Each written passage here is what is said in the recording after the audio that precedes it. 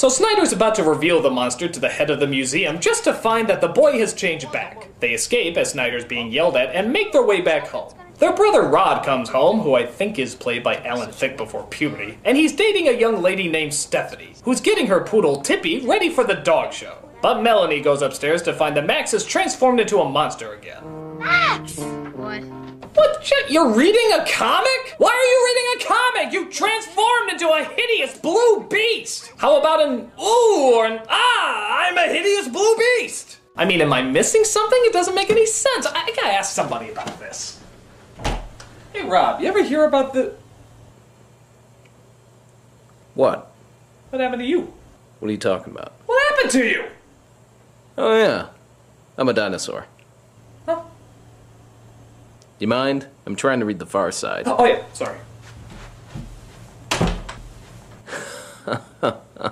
Oh, Gary Larson. I like cows too. I'm a dinosaur.